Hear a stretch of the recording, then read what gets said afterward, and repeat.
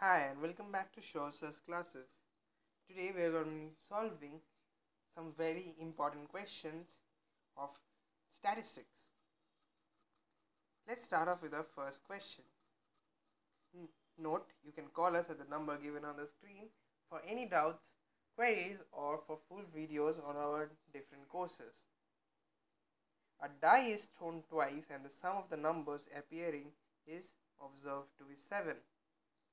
The conditional probability that the number 2 has appeared at least once is among the following options. Let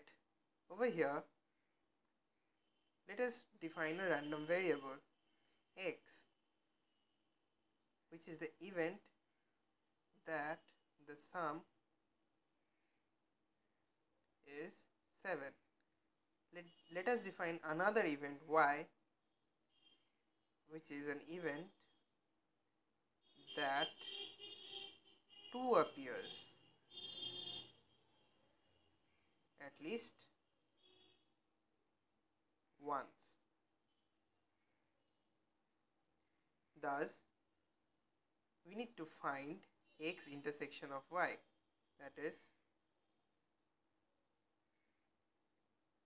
2, 5, 5 and 2.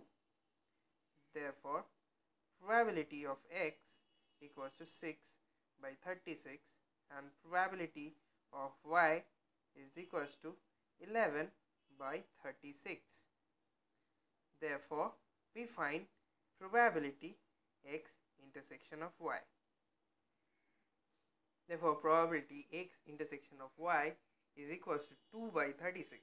Therefore, the required probability y given x is equals to probability x intersection of y by probability of x. Now let us put the values.